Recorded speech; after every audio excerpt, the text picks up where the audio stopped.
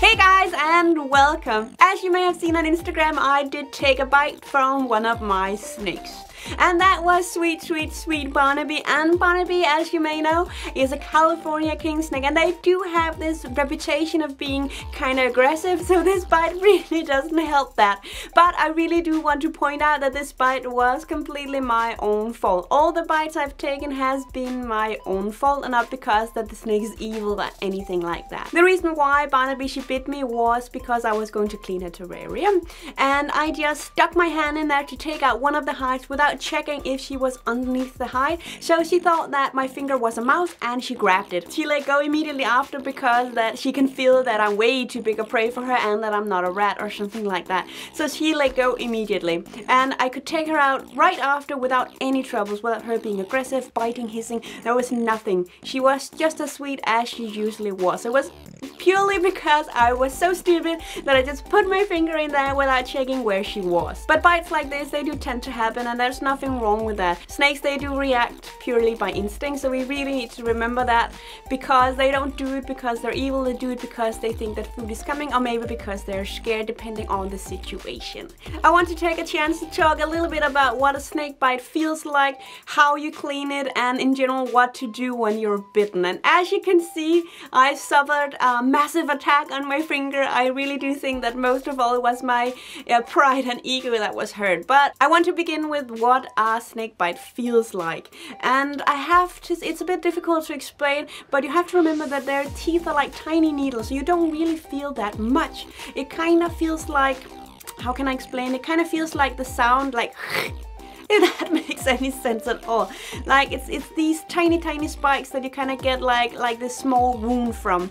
I don't think a snake bite hurt that much, not at all. I think that a bite from a cat, for example, or a bite from a rat or any other kind of rodent hurt much more than a bite from a snake. But that's kind of what it feels like tiny teeth, tiny little needles, I think. Then there is the question what to do when you're bitten. If the snake does let go immediately, you don't need to do anything further with the snake, just leave it alone. But if it's still stuck, that can be a serious matter-ish. Most of the time snakes, they will let go by themselves, but if they don't, you may have to like force them to let go. But I'd never ever had that happen with a snake. I've only had that happen with my yellow-headed water monitor just now. Then we really had to like force her to open her mouth. But most of the time snakes, they just let go. The next thing you can do, like I usually do, is that I just clean it off with regular water. If you are afraid that there might go infection in the wound, can be a really good idea to like take a soap bath, you know, just to make sure.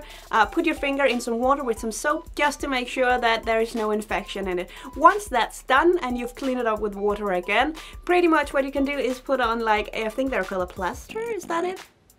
Anyway, you can put on one of these. If the bleeding still continues a little bit and maybe you're just feeling annoyed that you're running around with this wound, it can be a good idea to put on one of these guys.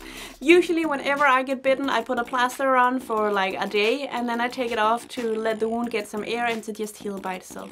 I've never ever experienced any issue with a snake bite. I never had an infection in it. Nothing has gone wrong. Like, it's pretty much treated like the same way you would treat a bite from a cat or a bite from a rodent or something like that. The last thing I want to talk about is how to prevent a bite. Like with me, with this thing I did right here, that was totally me being stupid. So the first thing, of course, you can do is to check where your snake is. So you don't just take them by surprise and they think that it is a prey, or they think that it's something scary coming to get them. So pretty much check where you're snaking and let them know that you're here.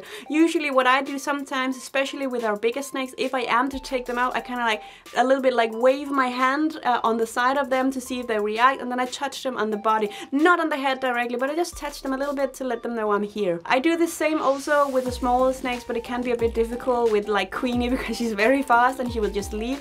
By that, I just grab them slowly but firmly and take them out. Another thing is that I also once got bitten because I held a pet rat and I was just cuddling it, and then I took out a ball python, and then the ball python bit me, of course.